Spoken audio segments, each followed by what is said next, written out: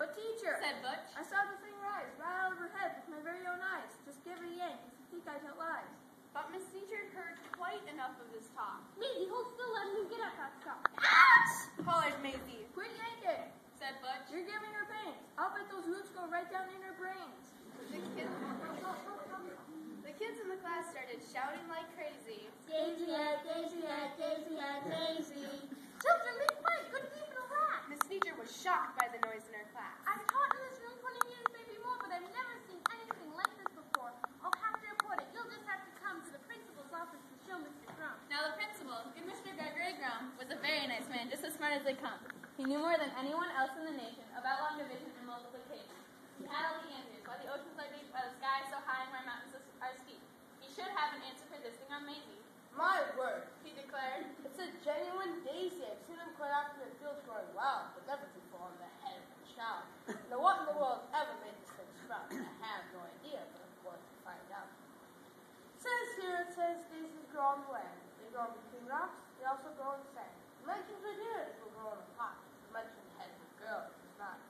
Daisies, it says, sometimes grow in Alaska, also Missouri, Rhode Island, and Nebraska. They grow in Japan, and in Spain, and Peru. India, France, and Idaho, too. They grow in South Boston, also in Rome. Why should they grow in Rome? Say, look at it. Cried Maisie. It's wilting and tripping, how wonderful, Maisie. So we'll be glad we'll get rid of that daisy. Just a bit of trouble will pass. Declared Mr. Grum. Take her back to class. Then the principal saw a most terrible sight. The daisy was dying, and that was all right, but that daisy was part of poor Maisie who grew. And Maisie was starting to wilt away too. Teacher, Said Grum.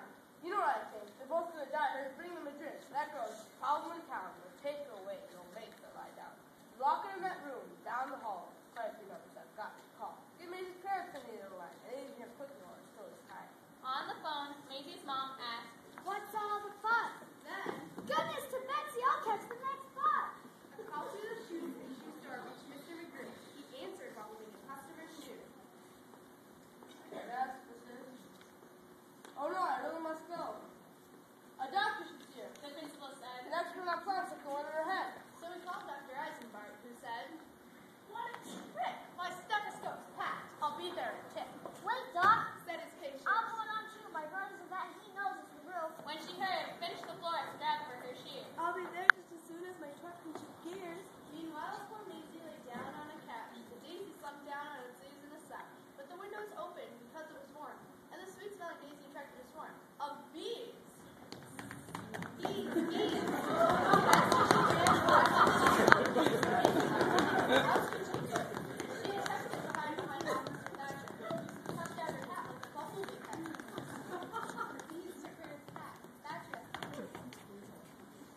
She's no fool.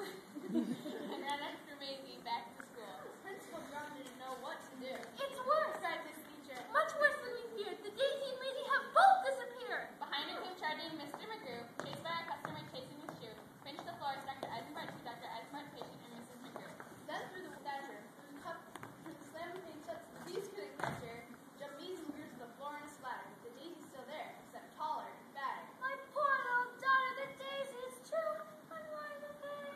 Cried Mrs. McGrew. Tut, tut. Said the floor. There's no need for tears. Just because there's a daisy between her two ears, I'll snip her right off with my sharp pruning shears. She's my patient. Don't touch her. You must stand apart. We have to have room. Said Dr. Eisenbart. I think Maisie and her plant could help you get a research grant.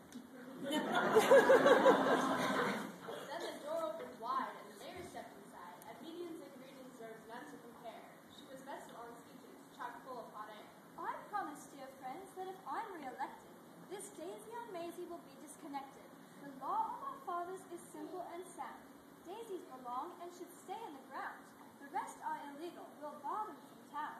From the back came a voice, sometimes loud, sometimes slick, of a wheeler and dealer who knew every trick. The agent, you've heard of me, I'm sure.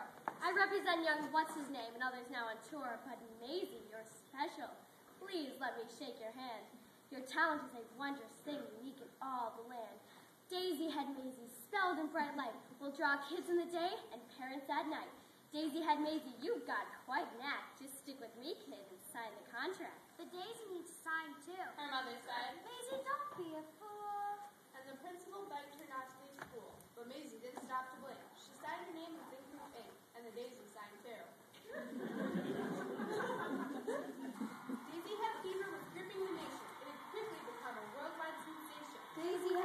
And Daisy had drinks. Daisy had stockings. And Daisy had sinks. Daisy had buttons and Daisy had bows. Maisie was famous, the star of her show. Fame had knocked on Mason's door.